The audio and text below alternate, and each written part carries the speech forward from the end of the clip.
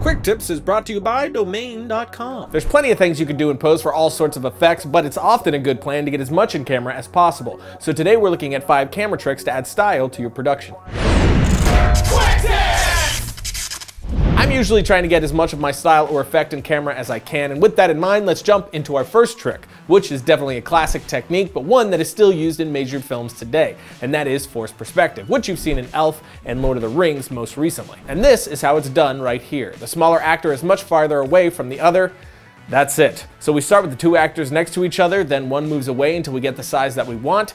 Done and done. Of course, the thing you need to keep in mind is that you have to keep your f-stop nice and high to keep everything in focus. The easiest way to ruin this effect is to have one of the 2 out of focus. Of course, this is a very simplistic use of the effect, but you get the point. Trick number 2 is a slow shutter speed. This will add more motion blur into your image to get a bit of a trippy effect. It can be subtle or extreme depending on how low you set it, or how low your camera is even able to go.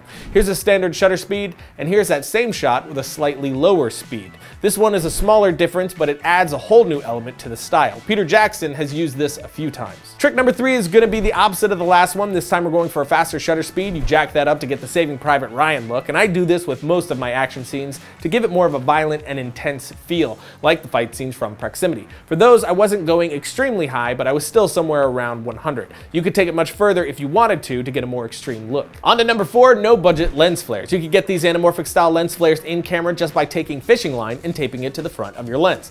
That's it. You can also experiment with adding other things onto your lens like Vaseline, but it is best to put that stuff on a filter instead of your actual lens. Trick number 5 is lens whacking. This is when you operate the lens disconnected from your actual camera. You hold it out in front and move it around to get some really interesting effects. You can get great light leak, and it can be used for some excellent surreal type work as well. You can also get a split focus diopter effect by putting the lens on an angle, which gives you spots both near and far in focus. It's a very De Palma thing to do. But that's it, a bunch of interesting techniques to build on, take the general ideas and go crazy. But as always, a big thank you to the people that make this show possible, Domain.com, because no domain extension is going to help you tell your story like a .net or .com domain name. Domain.com is reliable, affordable, and easy to use. Save 15% off your .nets and .coms at Domain.com with the coupon code QUICKTIPS, because when you think domain names, think Domain.com. And as always, until next time, write, shoot, edit, repeat.